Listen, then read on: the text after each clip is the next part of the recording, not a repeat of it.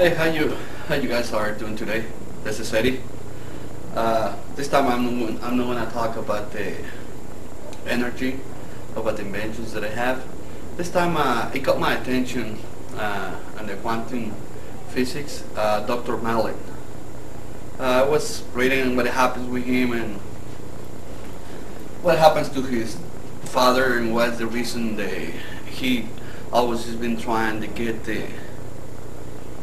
go back in time and get the time,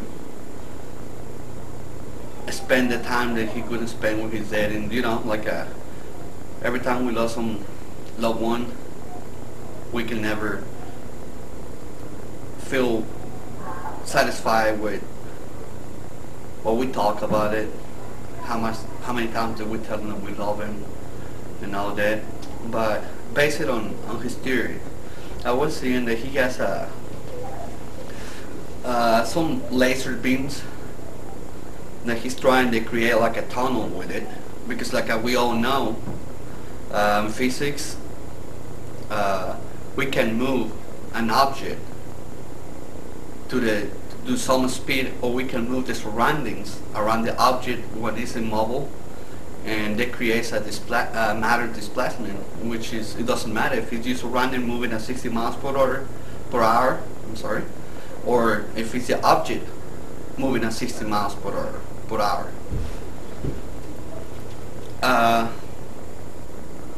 He thinks by creating the tunnel we're going to be able to drop a particle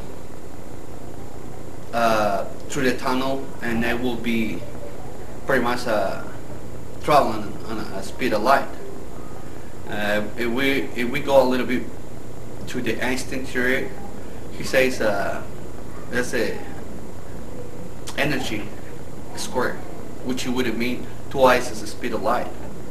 And even he on his theory, even if he trying to get it to do a speed of light, he won't be able to achieve anything, because it's not going twice the speed of light. Now, second of all, when we have an object, the way he does it is throwing, but creating like a wall with the lasers and throwing something in it. I don't think it's gonna work. And the reason is, when you move an object, that's not the walls the ones that move. The whole object is moving. It's like it's surrounding himself, moving the matter from that particular time and space. It's moving itself, so all the surrounding, everything that surrounds the particle, it is moving. By him throwing like a tunnel, let's say we get this in here, you throw something in here, it comes out of here, you won't be able to achieve anything, because this part is still in here. It's in this space. The only way that you can achieve that is by creating a bubble. You can create a beam. I take myself the freedom to send an email which didn't answer. Well, he hasn't been able to answer it yet. But what I was suggesting him, it was like creating a thicker link, a thicker beam or laser. That way you can put a particle inside of the beam. That way it will be like a surrounded, like encapsulated. But the light going around, and it will be completely surrounded by it.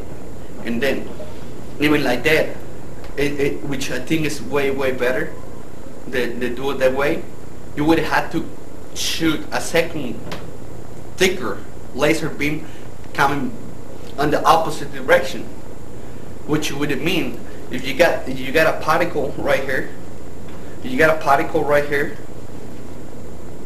let's say that this is the laser beam, and we got the particle inside.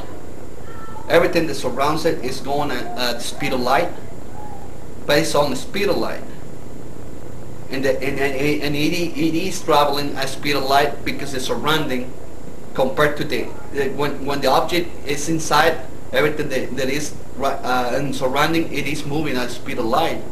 Well, you would have to create a second beam that come at the speed of light and involve this one, so when it comes to our time and the matter over here, you already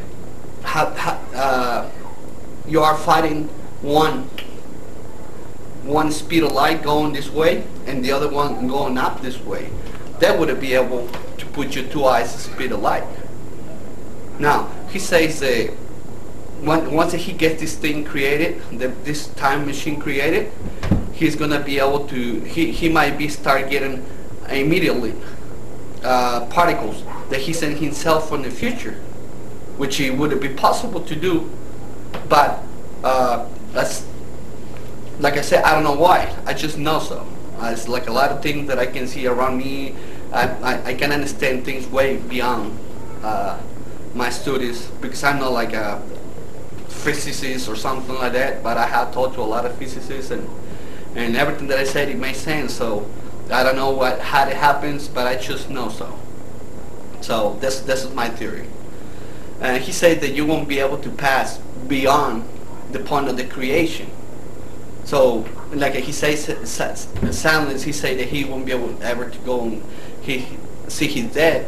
Let's say that we start sending particles and then some bigger objects, and then which would be our final object, human beings, to be able to travel in the time.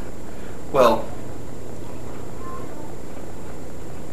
his view for me is like a kind of primitive, because like all the sciences and everything, which is based on self